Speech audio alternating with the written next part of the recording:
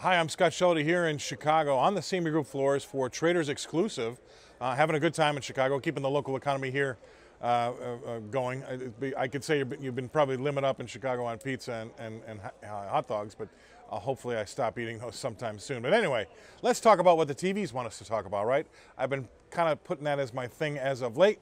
What do the talking heads want me to talk about? And you know what? It's going to be the tariffs. I know that right now we're probably starting to get a little glassy-eyed and turned off by it, but something in the news about it every day seems to be popping up.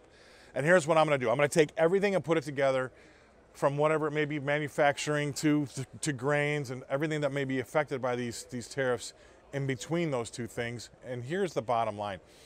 Steve Bannon, somebody close to the president, has said that he thinks that this is what the president is willing to die for. That's the hill, quote unquote, that he's willing to die on.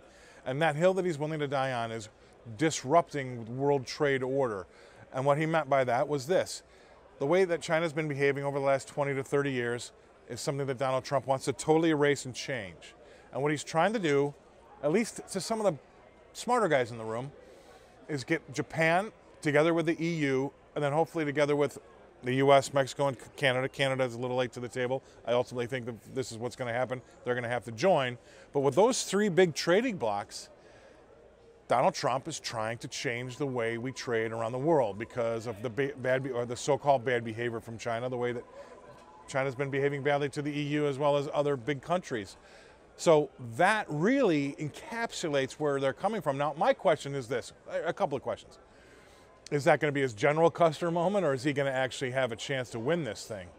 And the reason I say that is that both sides have got decaying options in their hands, right? Donald Trump's dealing with some political goodwill capital. But that's not a never-ending well. That's not a bottomless pit, right? There's only so much goodwill that he can spend on this issue. We're already seeing the farmers starting to hurt. And then on the other hand, we've got a Chinese economy that's melting down in front of our very eyes, in front of their own eyes. But how much can they mask over that with their government and let them tell the rest of the world that things are just fine when they're not? And I think with technology, that's going to be more and more difficult.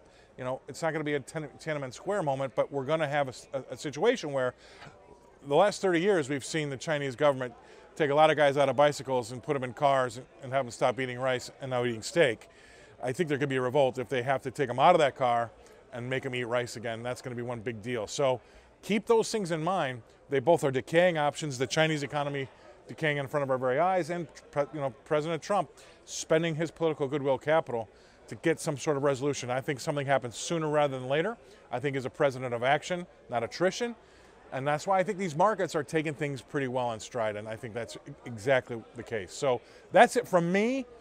It's a little long-winded, but it's all about the tariffs, but it's commonsensical tariffs. Really the 40,000-foot view of what I think is really happening and what we're trying to get to. Hope you found that interesting. That's it from me. I'm Scott Shellady here at the CME Group floors in Chicago for Traders Exclusive. I'll see you again next week.